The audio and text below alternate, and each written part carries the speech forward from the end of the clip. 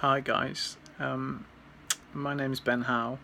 I've been a advocate for OMF now for coming up to 2 years, I think, and it's a really kind of important video for me to make for why I decided to choose OMF as the organisation of choice compared to some other advocacy efforts that I could have joined out there. My basic role for OMF, it's encompassed a few really, but it's primarily as an outreach correspondent on the forum, so on the Phoenix Rising forum, where I have posted and basically been the messenger and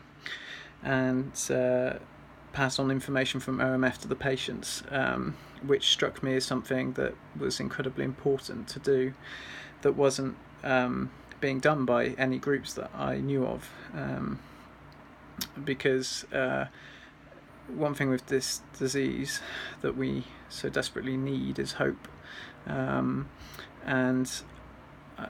I hadn't felt that or seen that on any forum myself as a patient, and these forums have thousands of patients on, so that's primarily my role, and I occasionally get involved slightly behind the scenes with doing some of the videos. So I did a video of Ron Davis, everybody's hero, who is obviously the director of the Scientific Advisory Board for OMF, and that was a great honour to do that. So basically my role is to enable communication between the scientific side of OMF and the patient-based side, which are not mutually exclusive, but that's basically it. The reason I chose OMF as the organisation of choice, you have to forgive me, but my cognition's appalling.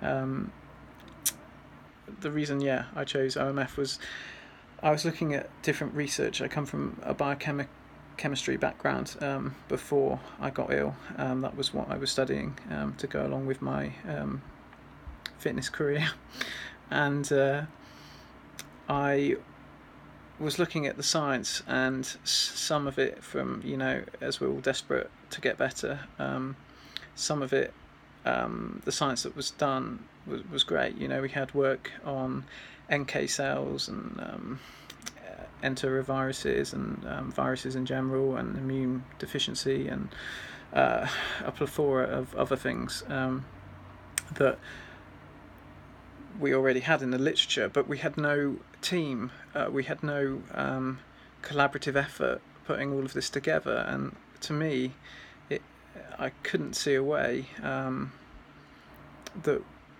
was possible that we were going to figure out this monster of a disease that's so incredibly complex without having a collaborative effort. So a couple of years ago I came across OMF, and I couldn't believe it. I couldn't believe we had the most incredible scientific kind of prowess in Ron Davis, for a start, and in his Scientific Advisory Board. We already had this team out there that were working on the big data study, I believe, at the time, and we had this kind of team that could put everything together, I believed. I looked at the histories, I looked at the biographies, and it was just astounding that I'd never come across it earlier. Like I said, we had all this kind of myopic research and kind of very narrow focused research, probably for many reasons in the past, but I felt that we really needed a team, a collaborative and open research-based approach to this, and that's exactly what OMF provide.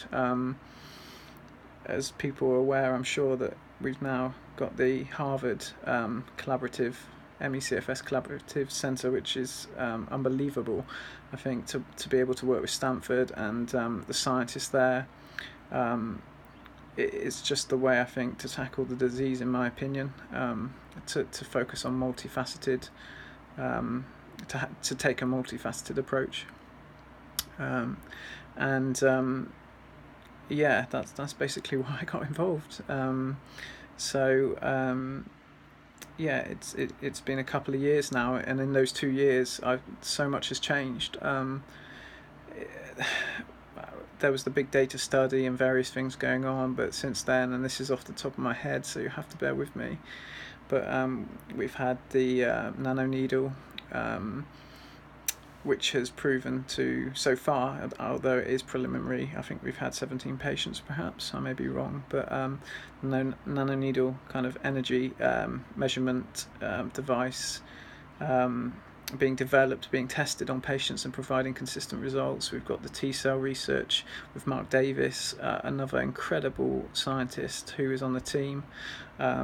We've got the capillary and the blood cell work, which I believe is building on some of Les Simpson's work from maybe the 80s, but in much more detail, with constructing models and various things. And we've got I think it's the magnetic levitation device to measure the weight of white blood cells. I might be slightly off on some of this, I'm trying to remember offhand.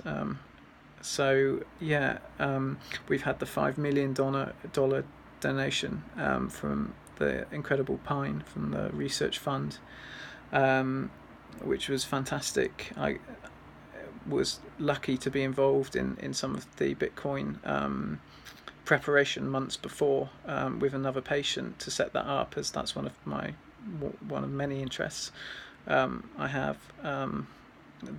and with the community's efforts and amazing support on Reddit and the messages from the patients, we managed to secure this ridiculous $5 million donation. And all of these, various things, the symposiums that have happened, and the fact that they are live streamed and they're for free, yeah, it gives real momentum to the cause and real hope, I think, which is so important. So yeah, that's basically kind of my story. I've been lucky enough as well to stay with Ron and Janet.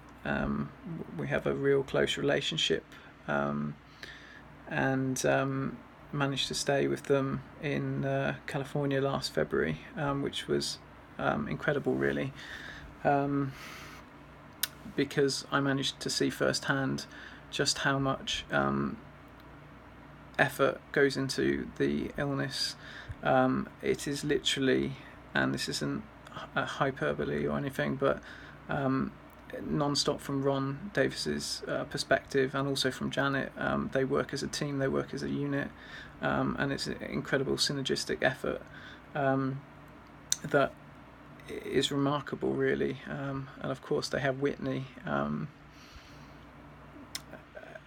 they look after him 24/7 too, whilst working on this disease, and it's just mind-blowing, and my experience with both of them was beyond anything I could have expected.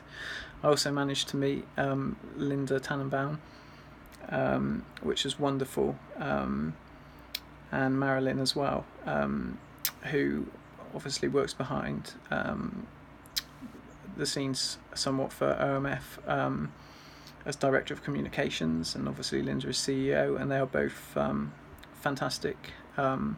They're both propelling the efforts into the scientific community in terms of conferences, but also with the worldwide tour, so kind of getting the word out there in a very dynamic and very first person approach, which is really important. So not just working on science, but also being out there on the front lines, so to speak. So that is amazing. And I also met Ashley, Ron, and Janet's daughter, who does an incredible amount behind the scenes, makes amazing videos, does so much advocacy, and I was so grateful to meet her, because she works so hard for the cause, and obviously for her brother Whitney. So yeah, I just wanted to do a video that's gone way longer than I expected due to improvisation and being ill, that says why I voted, not voted, why I support OMF, primarily, as organisation of choice. It's a really important topic for me.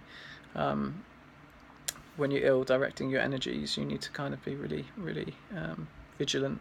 And for me, OMF is a total no-brainer. So yeah, that's it really. That's who I am. Hopefully I help with the community somewhat, and hopefully I pass on the information as best I can. So yeah, don't give up hope, and hopefully I'll be able to talk to you guys soon. Take care.